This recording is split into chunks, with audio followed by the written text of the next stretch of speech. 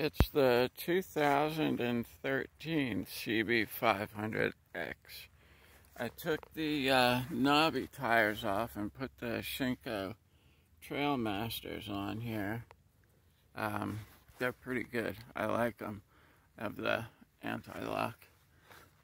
2013. I put the skid guard on here. I'll talk about that another time. And I also put the Shinko on the rear. They're pretty nice tires. Took a minute to get used to them. Going from the knobby to the more road-oriented tread, they're still pretty aggressive. They seem to be a harder rubber. The back is very tall.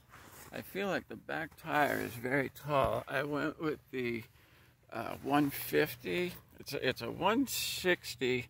60 is the original size, but I went with the 150 70. 17, of course, because that's what was available.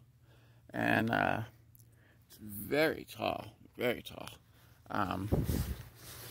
You know, so consider that if you're doing your tire and your chain and sprockets and thinking about gearing at the same time, because it really makes a difference.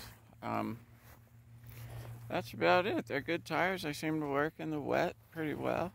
They seem to hold in the road okay.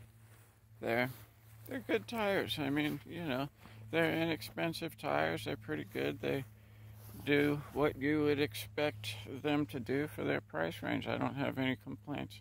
And sure, if you're considering them, go ahead and buy them. They're pretty good.